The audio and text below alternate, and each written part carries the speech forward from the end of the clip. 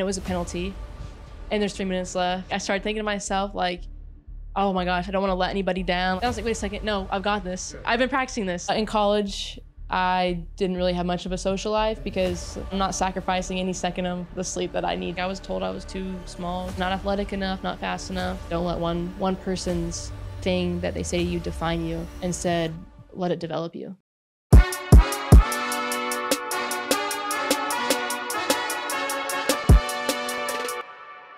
Welcome to the Winners Club podcast. I'm your host, Bryce Wilson, and today I'm here with pro soccer player Courtney Sebazco.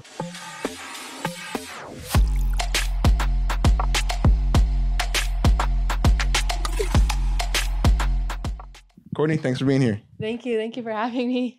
So we're going to get into your mindset and what it's like being a D1 and pro athlete.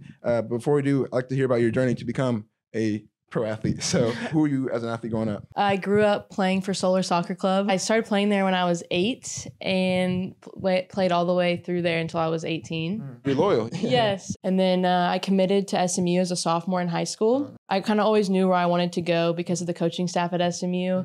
At the time was Chris Petroselli, who's now the head coach of the Chicago Red Stars. So I knew that would be the best option really for me to go continue my development. In high school, that was club. In high school, you were the district MVP. So of course, you know, it's not the same level as club, but what do you think led to you becoming an MVP and also playing well at a high club? I think playing at that type of a level definitely came with some sacrifice. Right. So kind of growing up, I think a lot of people, when you're a teenager, you're really concerned about like your social life and where you fit in social groups and stuff like that. But I was always very much into like soccer and not willing to sacrifice anything that was going to interfere with soccer. So yeah, soccer came first for me and I was willing to do whatever it took to, you know, keep developing. And I think I've always kind of had a serious mindset, even at a young age. So I think that's what really set me up for all of those things. Can you think of like a sacrifice a time that you had to sacrifice, whether in high school and college, where, you know, other friends are going party or going out and then you were saying, no, I have to go train? In high school, I definitely had to miss, you know, homecoming or high school football games because I was traveling on the weekends with my teammates who were going to compete. So like those types of things that a lot of people love to go do, but it never really bothered me. I didn't mind. Homecoming is not that big of a deal. No, but to some people it really is. Or, you know, having really early curfews with things. College, I didn't really have much of a social life because during season, like I said, I'm not sacrificing any second of the sleep that I need to perform. And like sleep is really important. So I wasn't willing to sacrifice anything that's going to set me up to do the best that I can. That's important. Sleep is definitely underrated. And then going to SMU, you committed early as a sophomore. Why did you want to go to them that early on? I had done some, it was, I don't know, remember what they're called exactly, like national team training centers. The best training pool of DFW would come to these training centers with the youth national teams. They were hosted by SMU. So Chris Petroselli, the head coach at the time, was one of my coaches. What did you learn from that environment where it's high intensity? What did you learn from that? I was smaller than everybody else. And when I would go to those things, I was like, man, like I have a lot of work to do. It's good to get that wake-up call early because I had kind of the opposite. In high school, thought I was good, and then I got to college, and I had a big wake-up call, like, oh, I'm not. There's thousands of players out there that are better. But for you, when it came to SMU, you started games, you got goals, like you played really well your first year. So what do you think led to you playing really well your first year? I guess probably having no expectations for myself. My first year I came in, I didn't have any expectations other than just to do my best.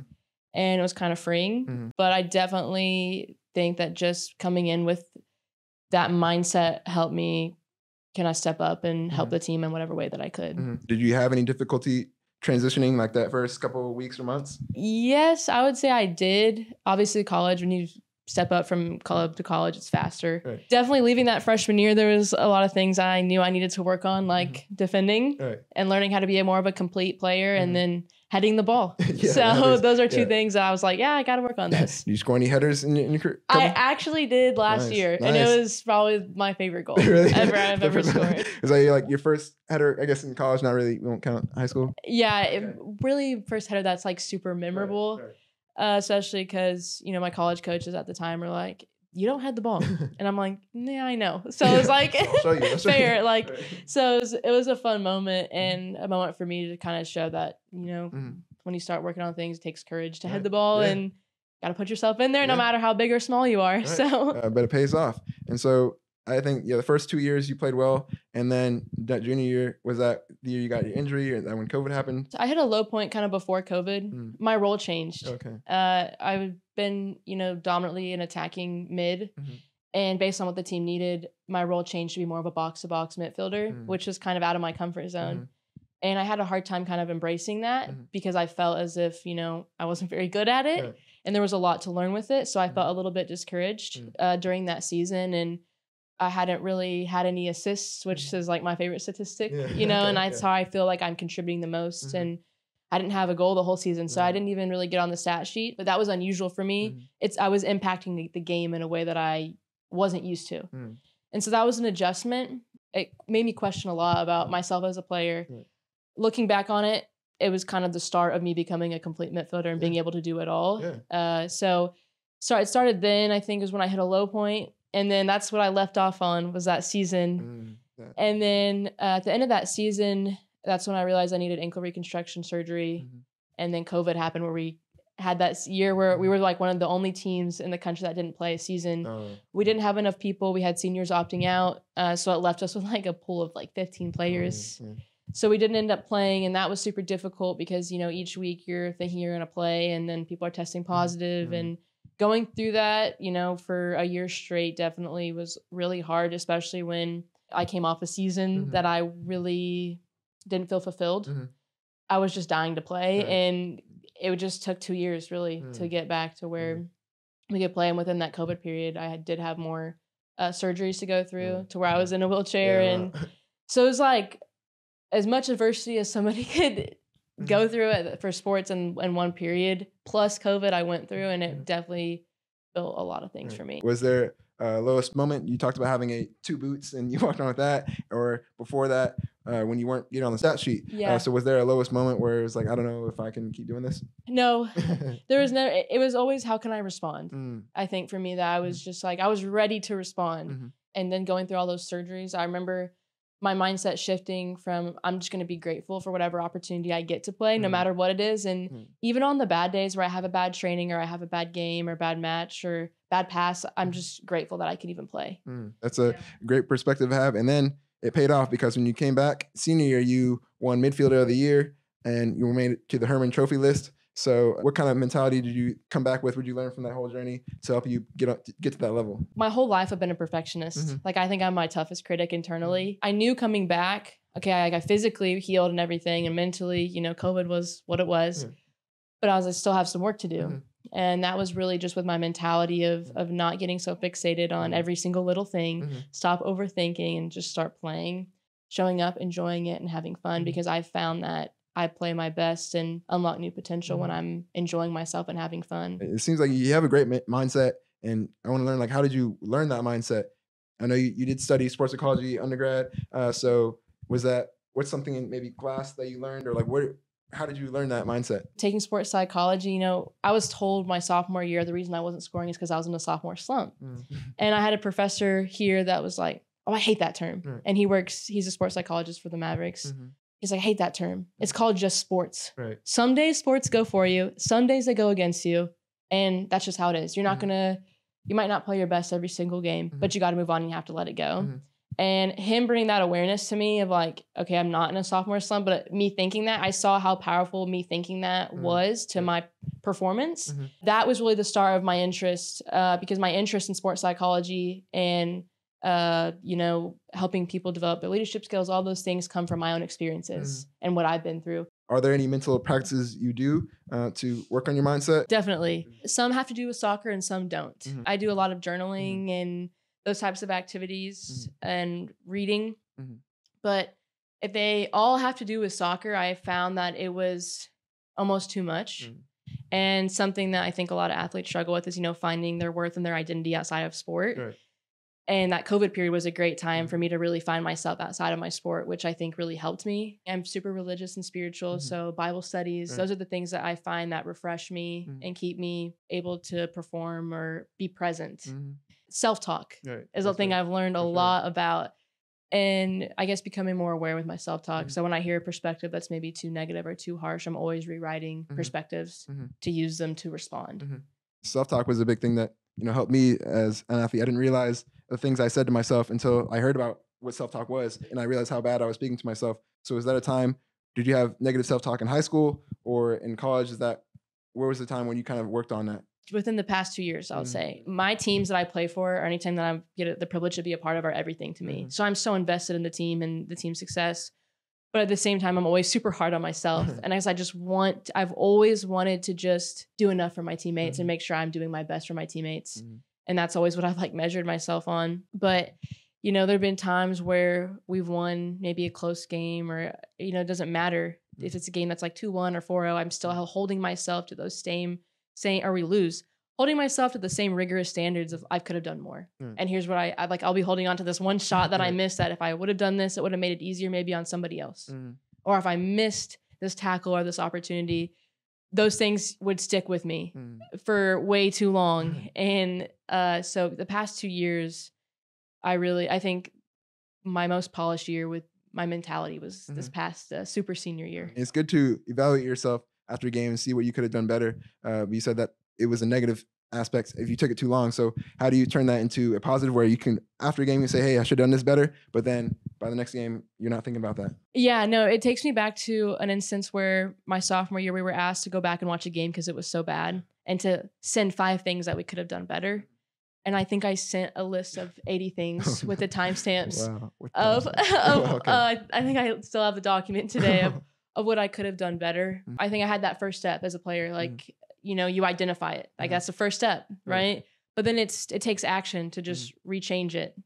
So kind of being committed to letting it go and putting it into action instead of it sitting in your thoughts. Even if you do one thing better than the last time, then you're gracious to yourself and you celebrate that with yourself. So I guess it's just celebrating the small successes will help you evolve and grow and keep, you know, keep going in a positive direction. Do you have a failure practice? So maybe in the game, you missed a shot or something, and do you have something to tell yourself to forget it and keep moving forward? Yeah, I've actually adopted something from Ted Lasso that me and my teammates used this year, and it's the saying of be a goldfish. We would all tape our wrists, and I would go and write mine, and then I would write on some of theirs, but we all pretty much had a goldfish on there. Nice. The goldfish thing was kind of just a symbol of like be a goldfish because they have short-term memory. Right. So when you make a mistake, forget about it, move on. Because I've found if you don't do that, it takes you out of the present and it prevents you from performing at the way that you're capable of. What's the most pressure you felt in a game? I don't know have you taken a couple PKs? Yeah. Okay, so you could say PK, that was the most pressure you felt, and then how'd you deal with it? So whether either game or PK. Well, being honest, my first game as a freshman at SMU, I took a PK and I missed it. It was probably the worst PK that I think I've ever seen. That's hard for them to put you in that position. Like I've seen you in the World Cup when they put the youngest player to take the PK, like you know, you have to have that experience. Yeah, it was, I guess, you know, my coach apologized to me after because it's like, I really didn't prepare you or let you know that could have been a possibility. But it was the worst penalty I think I've ever taken, ever seen. What happened? Where'd it go? Not on the frame of the goal. It went to the corner flag. It was really, like I kicked the ground pretty hard and somehow the ball went off my shin. Like it was actually really bad, but it was a great learning moment. And then I didn't take penalties, you know, for SMU for 2 years. And then I didn't start taking them until the last 2 years. And then never missed one again. Very nice. I practiced them a lot, so I was like very comfortable and confident with them. I guess the one where I felt the most pressure though would probably be this past year. We were losing to Cincinnati.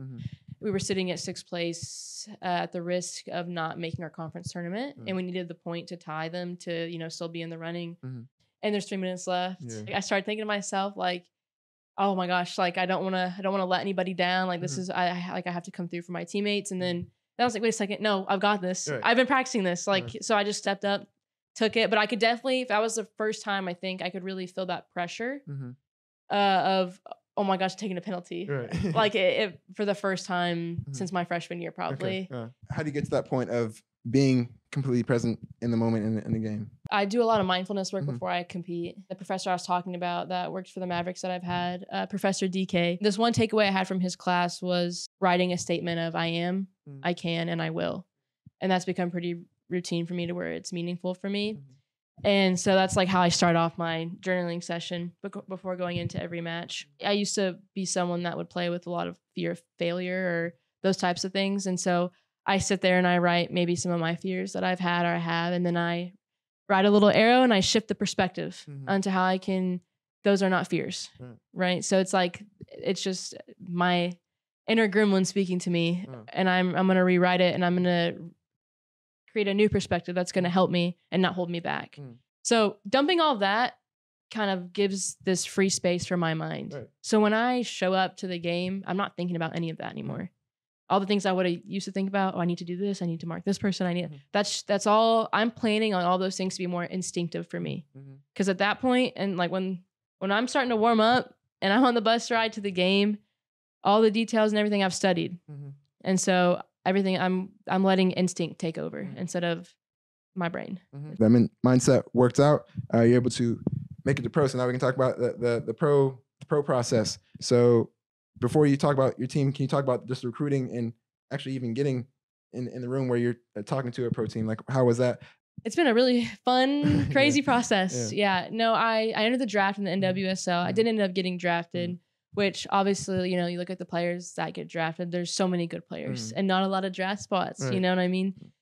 So it was really cool to see a lot of, like I said, Messiah Bright, Riley Mattingly, seeing both of them drafted was honestly for me just as good as me getting drafted because like they're like family to me. There's several different paths for professional soccer, especially for women. It's on the rise. It's up and coming. Past 10 years has gotten a lot more, you know, promising than where it was.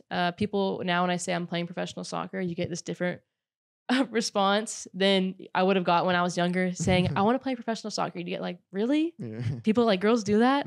So it's like, it's really cool that the game has changed so much and all the women that have put in the work to change the game. So, you know, my path is different, right? So it's not NWSL. I've been to a couple different open tryouts in the NWSL and in a preseason and stuff like that, but I just didn't feel like that was the right path for me in my development.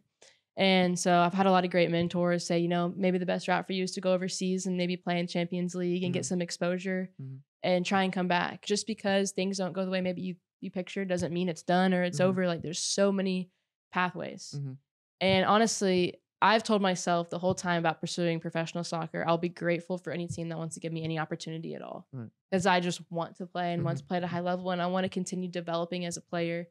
Found a team's found me to where they really prioritize development and that's evident in their organization. They've produced some players that come in, work with them for a year, and then they go to somewhere else and find their dream transfer. So it's really cool. I think the process is really cool and rewarding. It's just, it's going to look different for everybody. Right. Can you talk about the tryout process? How many teams did you try out for? And then what was that like? I tried out for two different teams. I went to the open tryout of Houston and then Louisville. It was really cool. I made some new friends. Yeah. So it's cool to hear about other people's experiences, hearing about some of the girls that have gone overseas because I'll be going overseas. So hearing about their stories and my favorite tip was bring your own peanut butter because they don't have that over there. And I'm like, So hearing those types of things are really fun, but then also training with that intensity again and learning about what some of those training sessions will look like for me in a couple months. It was just a really cool experience. Yeah, it's just experience and exposure. So it was fun. Yeah, well, you talked about all the positives, but I thought it was like, tell me about the stressful parts of it where you're going in there, you know, like you have to perform because your coach is watching. Like, what was the stressful part of it? The stressful part, I would say, is being in a different training environment because you're showing up and you're playing with girls that you've never played with before and you only got 1 or 2 days to like kind of build some type of cohesion. But I guess, you know, that was probably the most stressful part for me was, okay, how can I work well with these players? And how can we, you know, make each other better? How can we produce something that we're all proud of? But I like I said, it's when you go into those experiences, it's really just the best you can do. And so I wasn't really putting all this pressure on myself. You know, I just said to myself, you know, it's just opportunity for exposure and experience. And it's great training to prepare for whatever I'll have in my future.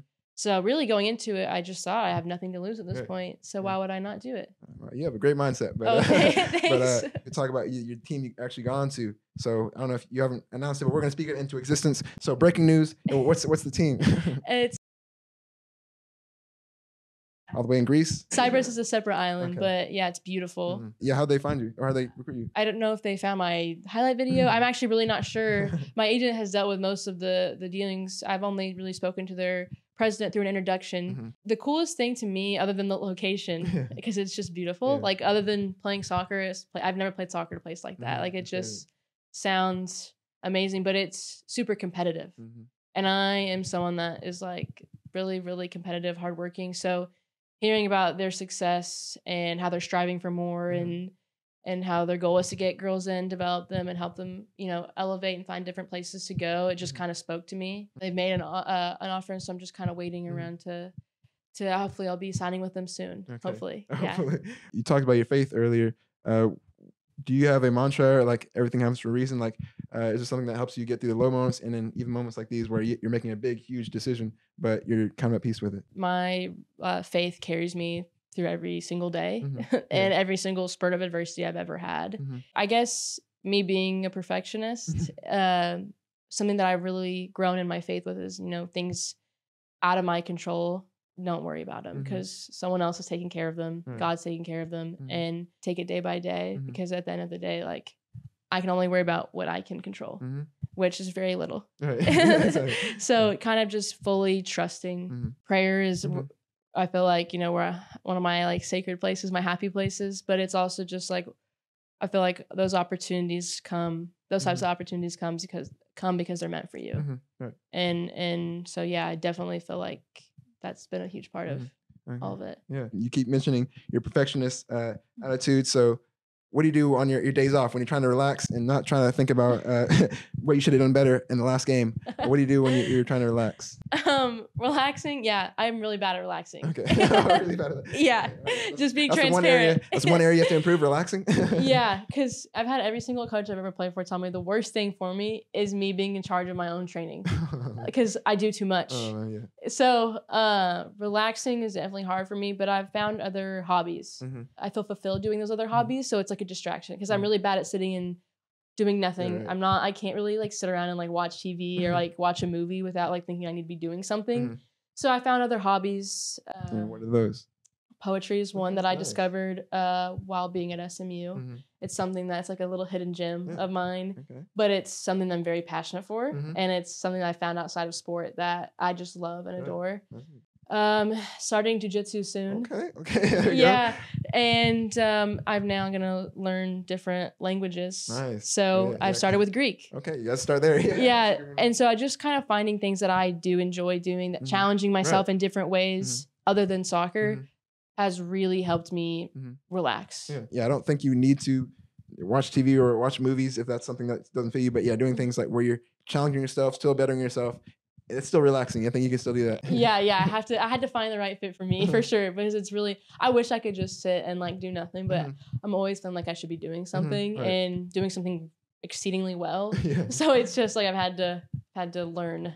One more thing about being a super senior and a senior. How do you lead your teams, and then going into this pro environment where, I mean, there probably might be other new players too, but where you're going to be one of the new players, how are you still going to lead in that sense too? Yeah, something about me, I guess, and my leadership skills, I would say, are kind of unique.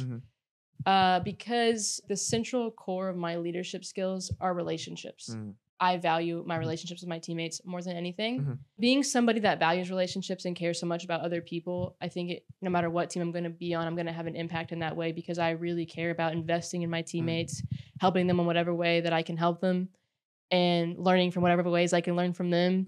Being a leader where relationships are the center of everything that I do and that I care about, it helps me, when it comes to joining teams, because like that's just, I want to get to know my teammates and I want to learn about their lives, where they're from, and their hobbies, their passions, their goals. So yeah. So when you get to this new team, you're going to make sure to put yourself out there and start talking to everybody? Maybe not at first. It takes time. It takes time. Because I'm very much like, I'm very authentic about the way I carry myself. And I want to make sure, like I'm genuine and everything. Something that I realized as a player, coach, one day, leader, teammate is, every relationship that you're going to have is different. Every person you interact with on a team or in a working environment, no matter where you are, every person is different. So your relationship with them is going to be different. They have different needs, different ways they need to be communicated to, with, and different things that get them motivated. Well, you've given some great insights so far, and we're going to end with the final 5 questions. These are the final 5 questions I like to ask all the athletes. So the first question is, what's the misconception about being I typically say D1 athlete, but you can say pro athlete. I don't know so misconception about being a D1 or pro or elite athlete? If you don't play, then you're not worth anything. Okay. Or how much you get on a stat sheet determines your worth, or whatever awards you get determines your worth. Yeah, I think that's a big misconception for a lot of athletes within themselves. And I think a lot of people that aren't in the shoes of a student athlete or an elite athlete don't really, they look at the stats and the playing time, but they don't see the work and the dedication it takes for every single member of that team to produce whatever's like the end product of that team. And so I think that that's a really common misconception. And I think it causes a lot of, insecurity and leaves a lot of people feeling like they really just don't belong. Okay. But I still don't, that's like the number one misconception that I think. The second one is, what's the worst conditioning workout of your career? Great. Yeah. So. Oh my gosh. There was a spring where we have a very common test called the beep test. And it's like 22 yards at level 39, 60 times. And then like after we have shuttles. And back to back. Yes. Wow. And it was just like, it was like my first spring ever. And I was like, stars were coming in, and that's when like it's just, I just remember that spring being like, hey, I'm in the best shape of my life. I die every Tuesday, but yeah, she definitely pushed us really hard with fitness. Now we'll talk about the pleasant stuff. So what was the best memory of your career? I played in the middle midfield with a teammate of mine named Courtney Sebazco. It's her 7th year this year, but my 5th year. She's gone through, a lot of injury and a lot of adversity. One of my reasons that I came to SMU was also to play with a player like her as a defensive mid. She just is really, really good. And she's somebody that not going to get all the accolades or the credit, but deserves everything there is to get, because she's like a tempo setter, heart of a team. And I just adore playing with her, but I missed playing with her. It would be times when we would play together, but she was never 100%. And I had to watch her go through, ACL injury after ACL injury after ACL injury. She's had like 6-7 surgeries while being at SMU. Stepping on the field with her this year, our first game and our last game, our senior night together, was very special to me, just to end with her. She's like a sister to me. So playing, finishing together, seeing her step on the field again and be happy, and she's pursuing a professional career as well. So I really do think she's one of the reasons that has made my SMU experience so rewarding. And so she's a big part of it. Seeing her back and healthy and everything is just, that was probably my and her staying healthy for our season, I've got to say, is probably one of my top things. That's a great answer right there. And then what advice could you give to a high school athlete that wants to be a college and pro athlete? Just because one person tells you something doesn't mean like it's just one person. So don't, like, I was told I was too small, not athletic enough, not fast enough. Always find a way to take what people say and use it. Even if it might be hurtful at times, or but it's not meant to be hurtful, and it's never personal. Whatever feedback you're getting, it's never personal against you. You just have to change the perspective. Whatever feedback you get, no matter how negative or positive you view it, you can always use it to make you better. And so that's the one thing I would say, is don't let one person's thing that they say to you define you.